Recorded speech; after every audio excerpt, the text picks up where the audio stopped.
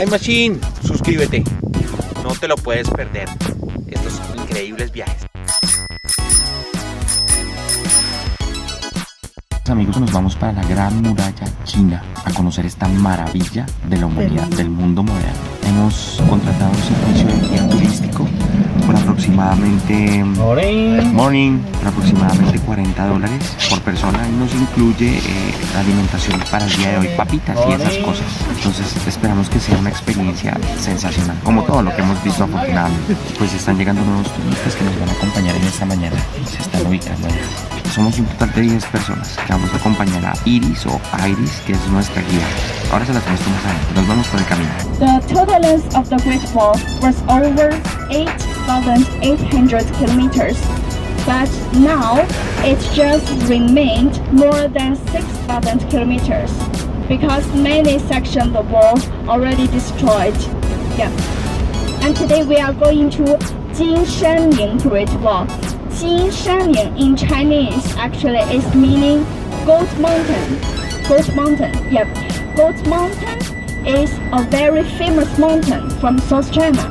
Yeah, and Jinshanling Great Wall, this section was rebuilt many times by soldiers from South China.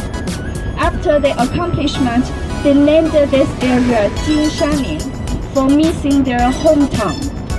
Yeah. And actually the Ming Wall were built by soldiers, not by slaves. Just a small proportion of prisoners were used. Each soldier, he must build around 10 feet long wall, 10 feet long.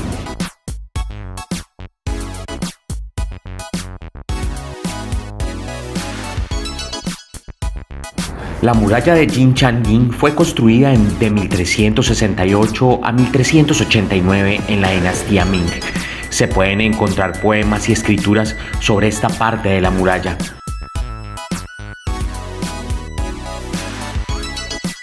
Consta de 31 torres de vigilancia, paredes restauradas originales con un promedio de 7 metros de altura y 5 metros de ancho.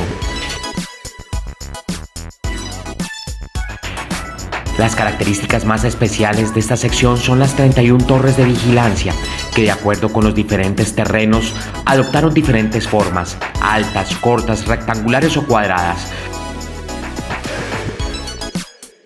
La mayoría de las torres de vigilancia son de 1 o 2 pisos.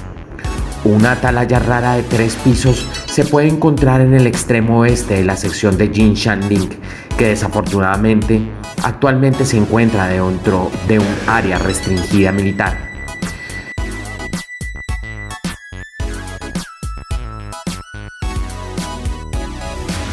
Pero igual nosotros no vamos a caminar por encima de la muralla ahorita.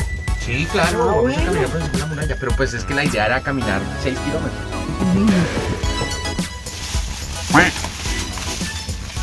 Como una subida al parque Ardi de Medellín. Medellín es mucho más moderno. Bueno amigos, aquí vamos, blogueando nuestra subida a la Gran Muralla. Nos subimos en una telecilla, nos han cobrado 40 yuanes por persona, 80 por los dos, es decir, más o menos unos 17.000 pesos tal vez, aproximadamente.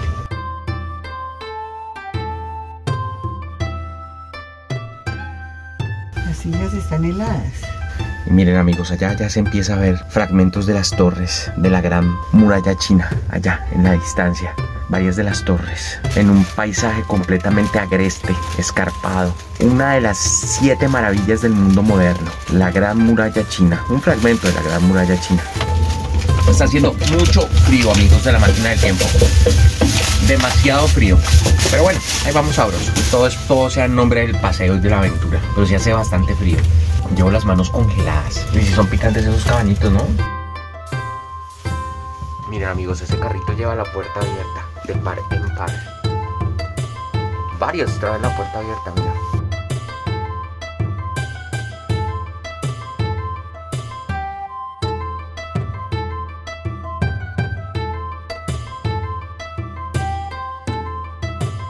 ¡Wow! Amigos de Time Machine, miren la Gran Muralla China. Es increíble. ¡Wow! Maravilla del mundo.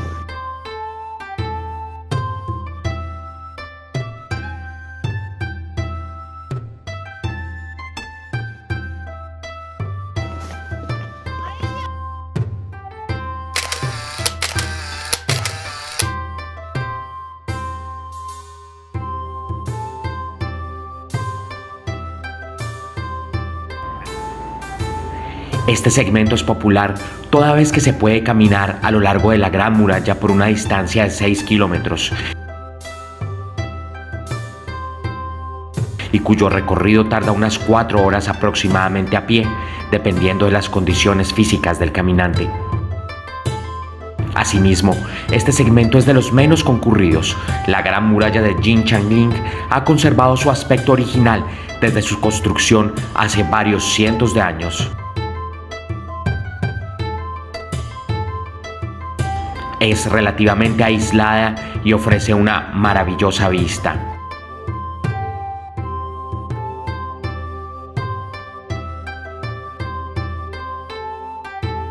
En general, la Gran Muralla China es una antigua fortificación construida y reconstruida entre el siglo V a.C. y el siglo XVI de la era moderna para proteger la frontera norte del Imperio Chino durante los ataques de los nómadas de Mongolia y Manchuria.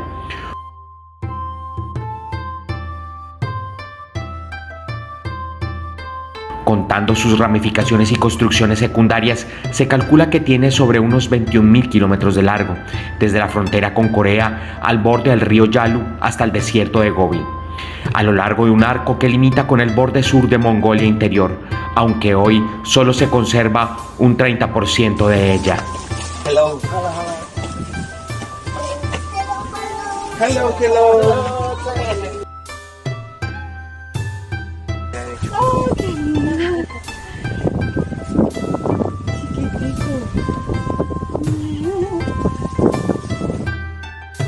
Algo de resaltar es que la Gran Muralla China también pasaba a través de las principales rutas comerciales, lo que permitió el control de las importaciones. Cada torre tiene escaleras únicas y de difícil acceso. La muralla fue designada Patrimonio de la Humanidad por la UNESCO en 1987 y el 26 de enero del 2007 se dio a conocer que la muralla china fue elegida como una de las ganadoras de la lista de las nuevas 7 maravillas del mundo moderno. Hola amigos, ¿cómo la ven? Maravilloso, ¿no? Lindísima la muralla china. Tantas vidas, tantas guerras, tantas muertes, tanta lucha por el poder en una partícula del polvo que se llama planeta Tierra. Miren toda esta maravilla de creación hecha por hombres de unas épocas remotas, distantes, hombres del pasado, centurias, trabajando incansablemente para construir esta maravilla. Y si ven hasta donde se extiende hasta donde nuestros ojos alcanzan a ver. Y allá miren esa cordillera al fondo, allá, atrás, hasta por allá, llegaron los trabajadores tratando de hacer invulnerable a este incipiente país. Ya nos vamos por el camino. Hola amigos de la máquina del tiempo, estamos aquí en la muralla china. La gente suele creer que aquí hay gente sepultada. En realidad nunca se han hallado trabajadores sepultados al interior de la muralla, pero sí se han encontrado diferentes tesoros arqueológicos, espadas, cascos, en fin. Y de igual manera se han encontrado tumbas, cementerios, pero no en la Gran Muralla como generalmente lo dice la cultura popular. Otra de las creencias más populares es que la Gran Muralla China se puede observar desde el espacio. En realidad no se puede observar desde el espacio. Y otra de las finalidades, además de proteger de las invasiones de los mongoles a lo largo de la historia, era también en otros tramos, era la de proteger la antigua ruta de la seda, por donde los chinos antes comerciaban todos sus productos. Entonces, queridos amigos, estamos observando una parte de la historia muy importante. Seguimos aquí en su canal Time Machine, aquí llevándoles a ustedes la Gran Muralla China, una de las 7 maravillas del mundo moderno. Time Machine, suscríbete, no te lo puedes perder. Estos increíbles viajes.